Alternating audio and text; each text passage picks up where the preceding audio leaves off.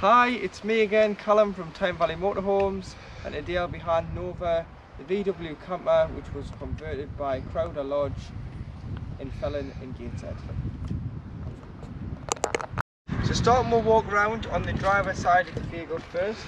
There's not many points on the vehicle, but just under here you do have one vent for your diesel heater, and then you have a grey pipe here which is your waste pipe, which is just off your sink, so you may want to put a dish of some sort under here to catch the water that you do your dishes with or anything you've drained down the sink. Then at the back you've got your mains connection point where you get your hookup lead, lift the collar, slide on, hook the van up first, then the point, as we wouldn't want you walking on with a live lead in the rain or should the lead be faulty. And then next to it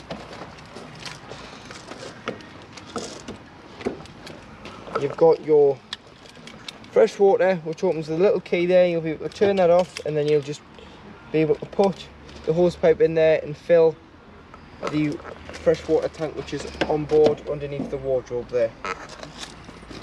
Come around the back of the vehicle, so you'll notice on the bottom bumper you've got parking sensors. Then in here,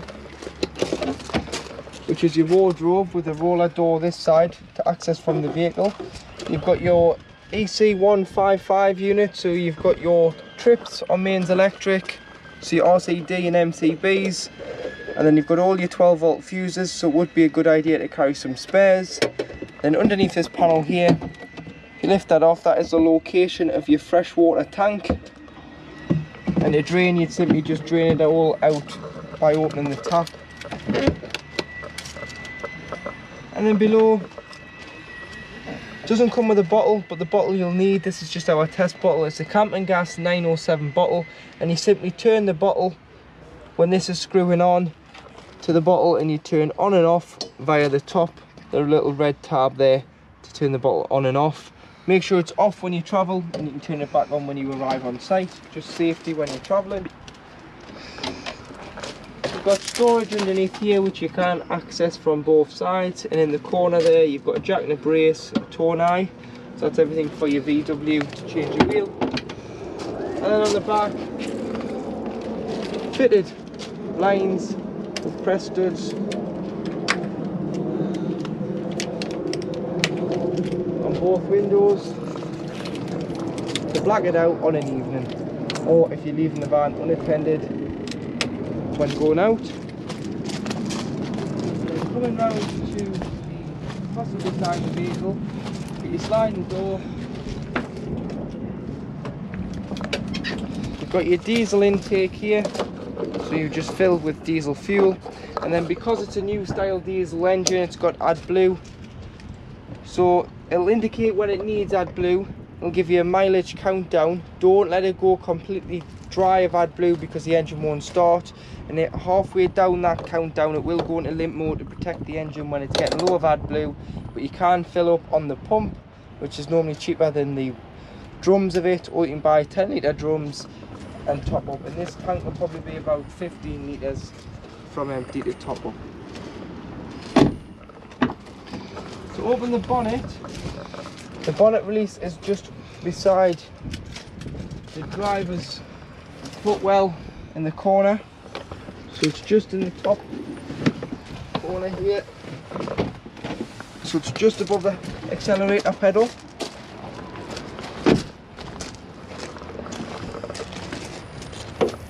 It's on gas strut, so no need to put a stay in place. Then you've got your various liquids, so you've got your screen wash, you've got your coolant, brake fluid, engine oil, and your dipstick for checking your levels, and your power steering fluid. Weight plate in the corner there, so it's 2,800 kilograms gross vehicle weight. If you were to put a tow bar on, you can tow up to 4.9 ton, and then you've got your front and back axle weights. And then you've got your engine battery in this corner here, so if you ever need to jump start the vehicle or use the vehicle to jump start another vehicle, you've got your positive and your negative on the battery. So once on board, you've got your main 12 volt control panel here. If you're hooked up, you'll get mains 240 volt. If you're not, you'll just get 12 volt off the leisure battery. master switch in the top left hand corner there, which turns the vehicle on and off. Then you've got battery L, which is battery, leisure battery, battery V, which is vehicle battery. You always want to be running the camper off the leisure battery, but you can press them to see the level, so you can see the level of the leisure battery, level of the vehicle battery, but you always want to make sure the blue light is on battery L, otherwise it could flatten the engine battery and then you'll not start the vehicle. Pump here, so once you've got some water on board you can turn the pump on, which will pressurize the tap, and then you've got your lights, which are all then individually switched. 2 3-pin plugs, which will use mains electric for household appliances, USB points, light switch, and then to work the heater you use a little keyring here, so you can turn it on. And then you've got H, so if I go up and down here now, it goes from H1 to H2 to H3, 4, 5 and 6. And then you can use this panel as well. And H6 is 30 degrees and it goes up in 5-degree increments, and it's telling you the temperature of the inside of the vehicle at the moment. So it's pointless us having it on now because the vehicle is already at 26 degrees, so it's going to do nothing. But with the diesel heater you need to make sure that you've got half a tank of diesel or more for this to work, as they're on different levels, which this is designed for. You can have the heater on as long as you want and it'll not drain the engine tank, so you'll never fail to start, wake up in the morning and fail to start the engine because you've run out of diesel. And then to turn off you just press and hold the off button and it'll turn the panel off. So it'll turn it on and it'll turn it off. Wireless phone charger there, so if you put your phone on top of there it will charge when on mains electric. There you go, it started to charge.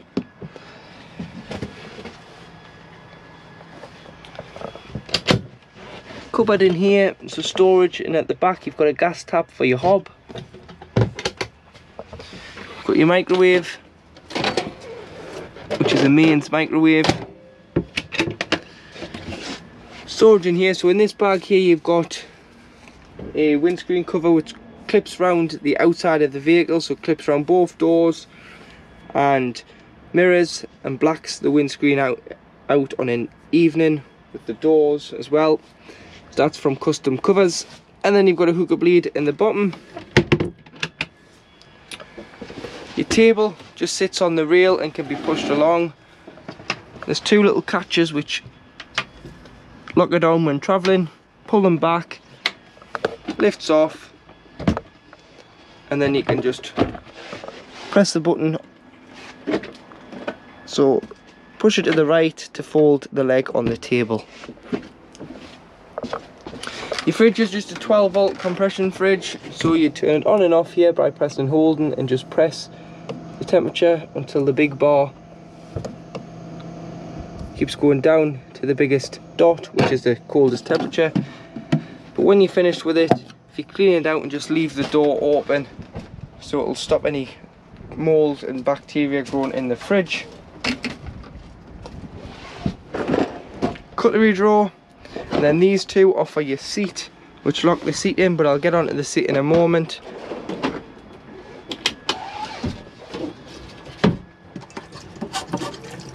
Cold water tap only.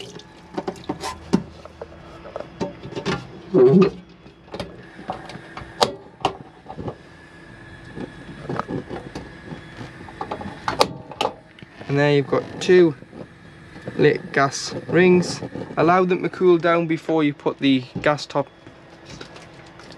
covers down, otherwise you could smash them.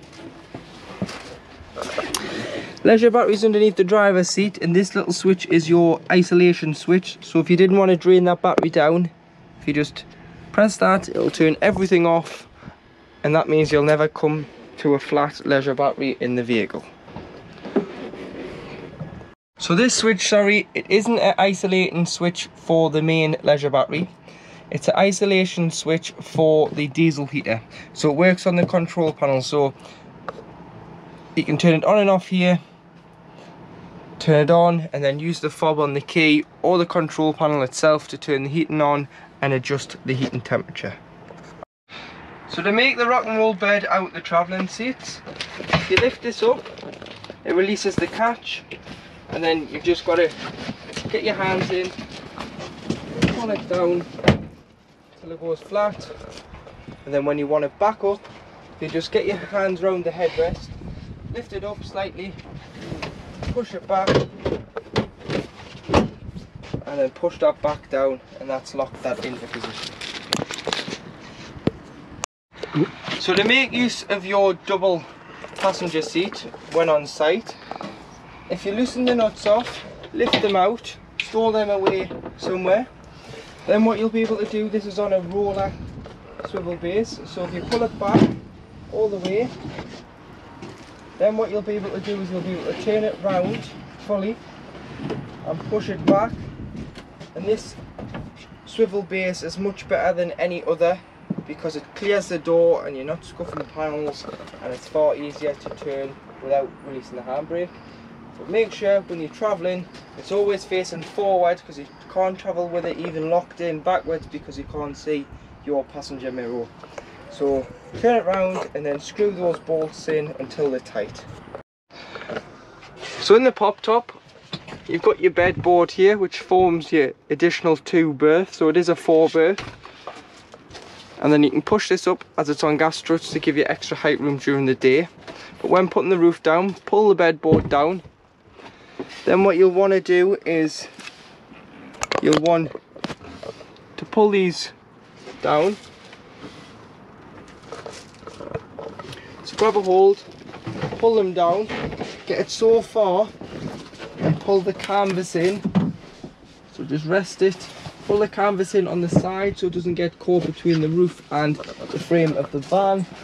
Pull the front in, and then you can just roll it over at the front. Pull the roof all the way down till it rests like so. Then you've got these straps on here, so slot the strap through,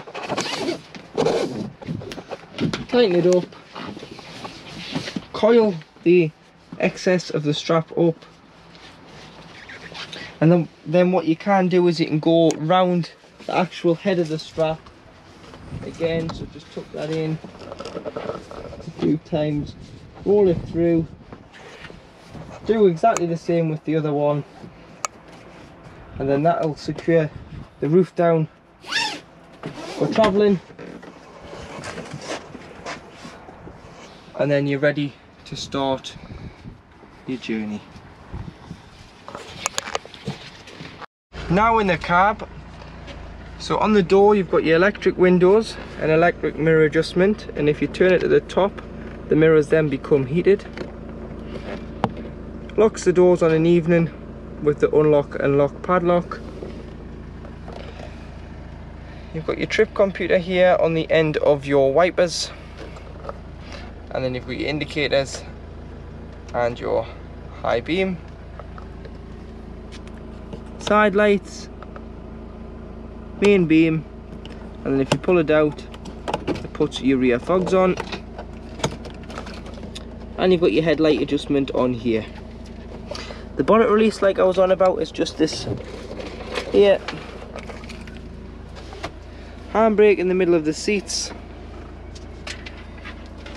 5-speed manual gearbox with up into reverse, which brings on the sensors. Temperature, fan speed and distribution and recirculation switch. Hazards, turns your start stop off, and your connection for the radio via USB. 12-volt point, lockable glove box, and then you've got a 3.5mm aux jack and an SD card if you want to slot an SD card in for music. Radios, FM, AM and DAB, press 1. So you've got You can save 4 channels on the shortcuts, or you can go to the list there, which is this one here, and scroll up and down. Media, phone, find phone, and that's how you connect. And then your media is either CD or auxiliary input. Once you've connected to it, it'll probably ask if you want to allow your contacts to be downloaded. Press allow, and then you can scroll through here, and if you've got a number saved in your phone book, you can press and dial it from the screen. And then, like I was saying, the silver screen goes from door all the way around on the outside, velcros over the mirrors, and just attaches on the corner of the door here.